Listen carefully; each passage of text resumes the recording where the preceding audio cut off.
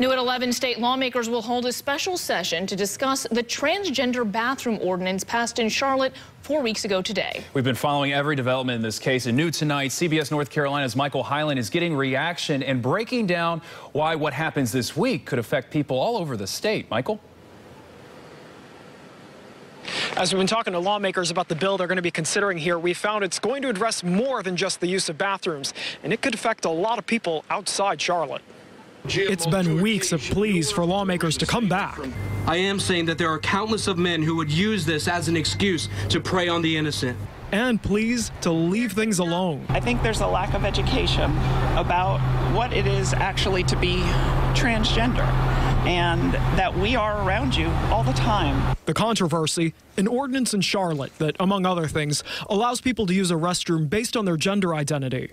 Republican Representative Nelson Dollar is one of the lawmakers who's backing a special session to address the issue. Attempting to pass an ordinance that is really not lawful and really is beyond their powers as a municipality. But Republican leaders have disagreed on how to respond. CBS North Carolina obtained this email from Governor Pat McCrory's office saying the governor only wants legislators to address the specific issue of men using the same bathroom or locker room as women. But Representative Dollar says the bill could go beyond that, addressing what local governments can and can't do. Specifically, he cited the ability to set a minimum wage. That is an issue that has been discussed and may be part of the legislation. Wake County Commissioner John Burns pushed back, tweeting, "Special session isn't about bathrooms, it's about gutting local authority." Some Senate Democrats are calling the cost of the session, $42,000 a day, a waste. It will attack municipal authority over employment, over housing, over minimum and living wage protections.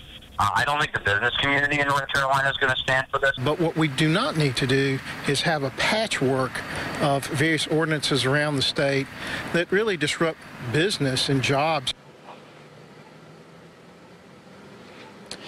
The session is expected to start Wednesday at 10 o'clock in the morning. Representative Dollar says it should be over in just a day, and he doesn't anticipate it going past Thursday. Opponents of that ordinance want the legislature to do something, though, by April 1st, because that's when the ordinance takes effect. Live in Raleigh, Michael Hyland, CBS North Carolina.